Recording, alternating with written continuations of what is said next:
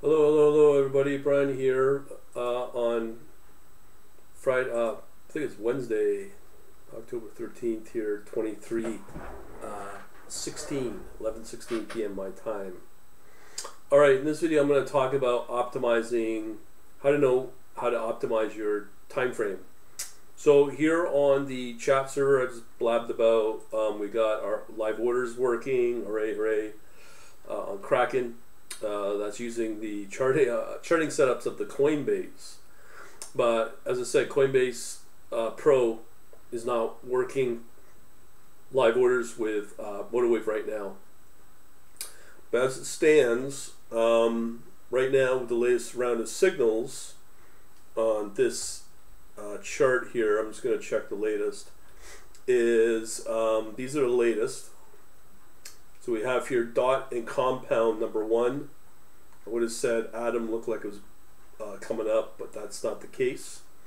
Here you can see on the Coinbase we've got compound and Polkadot as our charting setups. Half an hour later, those seem to be still maintained. So let me show you what's happened here. We have here, this is what I call the watchdog. So basically, it's issuing long and sell orders on the Polkadot orders. So let's check out, how do we determine what's the right time frame to use. So here on MotorWave, we've applied our MACD strategy. Here again, this is now 30-minute. So in here, I can activate this strategy here. But let me just show you hourly. Okay, so you have here Polkadot, which is a clear winner today, as you can tell. We're just trying to capture some last probably minute momentum-based trading here. Here is our last order on an hourly basis right there. Chances are you're going to start to see that put in a sell order. But we don't have any open positions because I was just testing it on a 1-minute basis, and I've just moved it over to 30-minute. So here, looking at this, the question is 1 hour good enough? Tough to say, because we want to obviously capture these big moves, which I missed out on playing around with this stuff. Then we move into the 30 time frame. Here you capture it perfectly. So that's a pretty good time frame, I think. 30-minute. I do know some traders do use 45-minute. So it's a lot more sensitive, a lot more accurate, and you can see those moves there. So again, secret sauce, 45-minute may work. Moving back to, okay, 15-minute. So here's our 15-minute. Kind of captures it. 20-minute, looking okay, but you can see it's dropped off here, and it just didn't quite capture it at the best time. To be honest, I've been told by insiders, use 45-minute because it's very, very, very accurate. So let's go ahead and start playing with that. So now I could just deactivate this, close that out, and then close the chart. So 45-minute I do think is a good time frame to work off of here. Okay, and if I move over to our compound to 45-minute, let's see what happens here. Remember I told you about all those gaps. When you get into the 15-minute, you see all the gaps. 5-minute just looks really bad. You could probably, based upon the volume here, I wouldn't go with that. It might be a little dangerous. Here's 15-minute, still gaps. 20-minute, still gaps. 45-minute, no gaps. So guess what? Boom. We'll go with that for our next strategy here. So we'll activate that. Boom, boom. So live trades are happening. Here's the results so far. You can see here we're just breaking even on the last two. So I'm not too happy about those. So knowing that, I'm not gonna sweat it. Okay. So as it stands right now, I think 45-minute is a very, very good time frame. Okay, I'll leave these open. I'm going to close up my atom. It didn't work out. That's what I thought. Anyways, let's start looking at some of the other coins that seem to be moving really well. Namely on the Kraken side. Now, once I know I can get Coinbase moving, I'll definitely push or put more money into the Coinbase and see the potential there.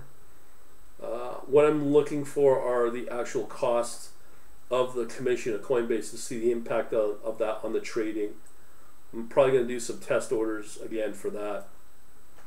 But right now you can see DOT, Compound are definitely breaking out here. As you can see, 19, 18 and a half, which is quite strong. And we have 4 other ones here that are starting to break out. So I can do one of two things.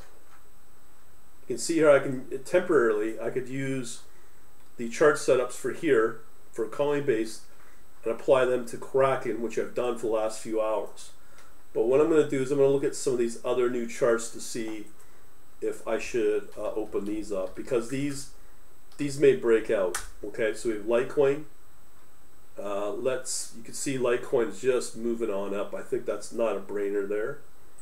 So even though you might not get a chart set up, you can individually look at this. So we've applied Litecoin. Let's look at Ethereum. Okay, let's look at Ethereum's doing well. Okay, apply that, activate. And then we also have Bitcoin's on the move. Zcash is on the move. Okay, I've got Bitcash here. That's kind of tapering off.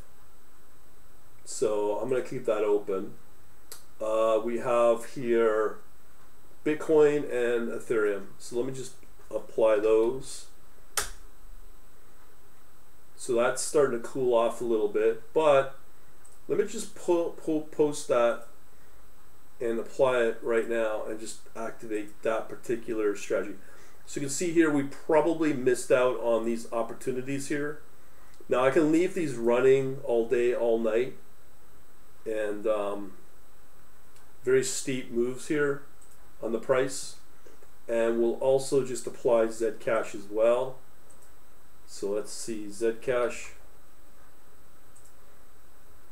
So Zcash looking good there as well. Let's see if we might be able to capture some potential trades here. Again, we missed out here, but I'll activate it. So as you can see right now, our top movers on Kraken are exactly what I put out. So up until here, we have DOT, Compound, Litecoin, Ethereum, Zcash, Bitcoin, oh, and EOS. Let's do EOS as well. Now that's quite a few positions there, potential. But the idea here is that's looking good. So what I'm going to do is I'm going to let this run, okay, because it is close to Betty Buys. I might take a chance and let it run through the night, okay, if it does move up, because so we've got Compound, Polkadot, big move there, Litecoin, Ethereum, 4, Bitcoin, 5, 6, 7 right now in play. So 1, 2, 3, 4, yeah, 7. So again, I'll repeat that on the for the podcast. Compound, DOT, LTC, Ethereum, Bitcoin, Zcash, and EOS. Okay, so those are the ones I can trade because they're big ones. And we waited out again. So let me just confirm that these are good for Coinbase. So Coinbase is showing Atom, Litecoin, SNX, Maker. So what I'm trying to do is I'm trying to use anything over 7. Okay, so if I look at Maker as well and SNX, So I might add 2 more. Let me see if I can find this. Okay, let me just apply. I do like this time frame, 45-minute. Pretty good. So we just missed that buy signal there. Lastly, we have SNX. I'm sure there could be some laggards here. That one's moving up as well. So key here I like about this, these particular coins, is that there's no sign of gaps at the 45-minute time frame. Okay, now I got 1, 2, 3, 4, 5, 6, 7, 8, 9 positions. That might be a little too many to, in fact, because I have to work on the quantity. So let me just check on the price. Polkadot, yes. Litecoin might be, that's moving pretty good though. Ethereum's moving.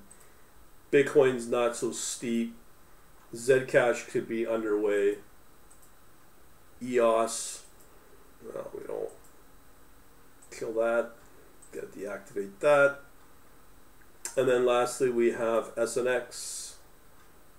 Sure. Now again, you can use hotkeys for these. I just haven't set them up yet. So you can see I missed out on that. Okay, so let me repeat what we've got again.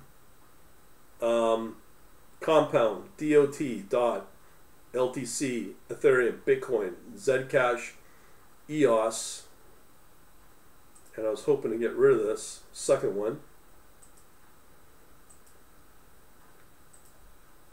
Okay, goodbye. And lastly, it's SNX. Okay, so we got, let me repeat, Compound, Polkadot, Litecoin, Ethereum, Bitcoin, Zcash, EOS, and SNX. Let's see if we've updated our chart. So here comes some more, it looks like. So I'll probably clean up here. So what's happening is, what you can do here with the risk on, it's 1.44. Look at the prior one.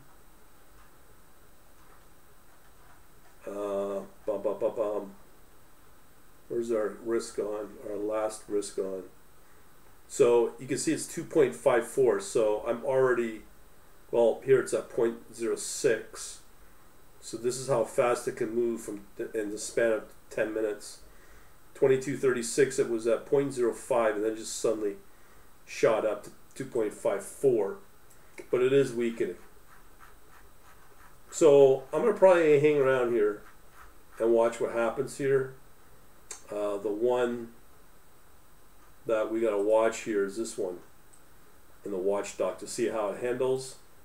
And also, as I said, if you're watching, what you can do is, again, this is my paid one for my quant analytics.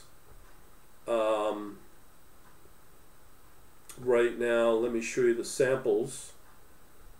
So right here's the free samples of the signals. So these are currently been running for the last few hours. So, but they only work with Cardano, Polkadot, and Ethereum. Okay, so here's what's going to happen. Now, you know where the server is, the chat server. Go over to quantlabs.info. Okay, quantlabs.info. Pretty simple. Next up we have is our daily newsletter. Okay, daily newsletter is how to keep on top of all that. But look what we're doing now. This is really important. We're starting to build out our outline for the cryptocurrency introduction course. So once I complete that, I'll introduce that, probably do a PowerPoint and put in a launch date and cover these. There's going to be about 5 topics. It'll also include the technical analysis free course that I got at the store. For those watching at the end here, what we can do is just go to quantlabs.net/shop. Okay, and then in there you will find a product a technical analysis product right here, which would cover all that, and just apply the current coupon code, just as a hint. So that will be included, and that's how I'm able to generate these rankings that you see, the 7, the 16, all that, because that's from the technical analysis. So I might cover that just as a high level. Also, what I'll do is I will introduce MotiveWave as well, and leave it at that. So these are some of the bits and pieces I'm using from other courses and just putting it out as part of my outline, but generate my own content from it. Okay, we'll leave it at that. Thanks for watching. Have a good day.